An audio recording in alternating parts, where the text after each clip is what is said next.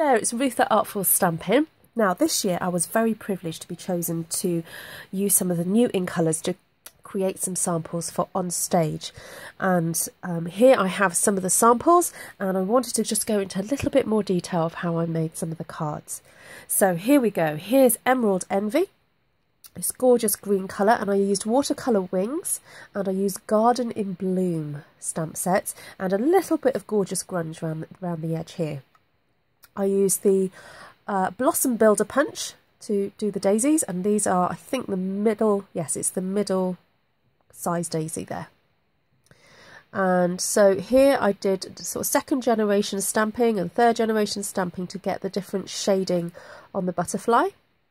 And then underneath that layer is a butterfly cut out with the Emerald Envy, and then actually sponged to get a little bit more of a shading on there.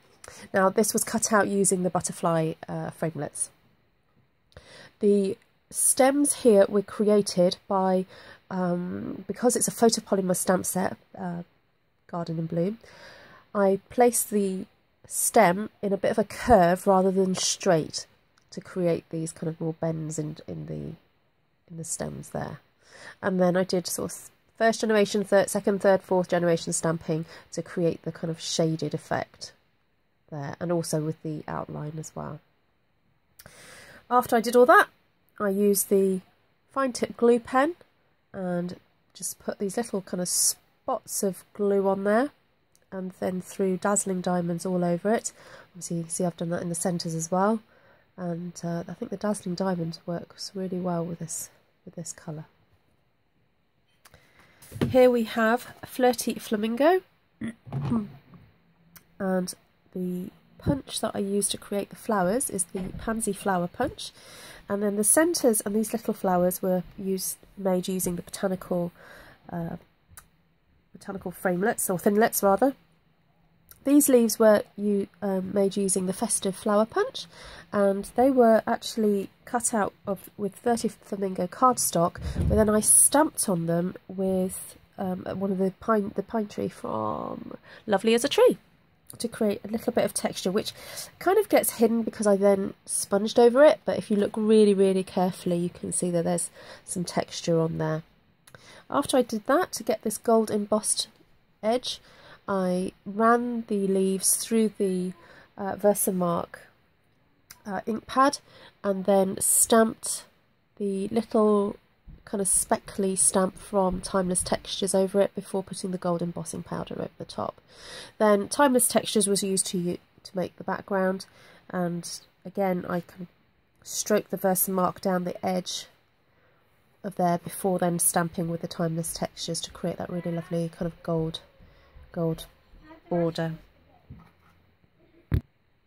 Then in the centre of the flowers is a nice big pearl, and the centre of these small ones is the little one. Here we have a Peekaboo Peach, and these leaves are from the Birthday Blossoms flower set that has some lovely flowers. It's got this background here and these leaves. So I stamped the leaves onto the Peekaboo Peach cardstock and then hand cut those out. That took a little while. And then using some tweezers to create some shape into the leaves. So basically I hold the leaves and grab the tweezers and give them a twist, and that's how I create that bit of a shape into them, and then mounted it all with dimensionals to create a kind of very 3D effect there. And then these butterflies, they were stamped with Versamark ink with black embossing powder over the top of it, and then sponged with a little bit of Peekaboo Peach over the top, and then a layer of Peekaboo Peach for the underneath butterfly there.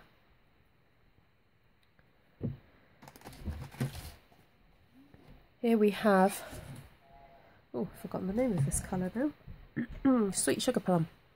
I'm still getting used to them, you see. So the flower here was made with the flower medallion stamp, and the leaves with the botanicals, botanical thinlets, including this background glimmer paper piece. These flowers were made with petite petals, and then the glimmer was the silver glimmer paper I sponged with the sweet sugar plum just to give it a little bit of colour, and it's particularly picked it up along the edges, but it does give the silver glimmer paper a really lovely effect there. Then I use timeless textures again in the background there.